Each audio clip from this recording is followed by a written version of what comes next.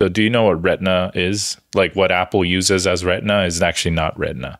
I mean, I know it's just a higher pixel density, right? Like, yeah. So in optical science or color science, when a display is quote unquote Retina, that means you can't tell the pixels apart.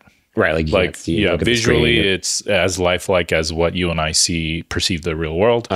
So if there is a display this close to your face, obviously you need far more pixels than a movie theater, which is like hundreds of feet away.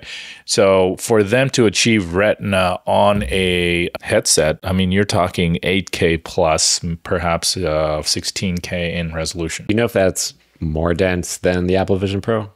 I don't know how that's... Apple Vision Pro, I don't think is Retina. Oh, you don't think? Okay. Yeah, they may use that term for marketing, but in the sort of truest sense of that word, it hasn't. For the truest sense of the word, is it a combo of the pixel density, but also the like display distance? Yeah, both. Because like it's an equation. Right. It's not like a set number.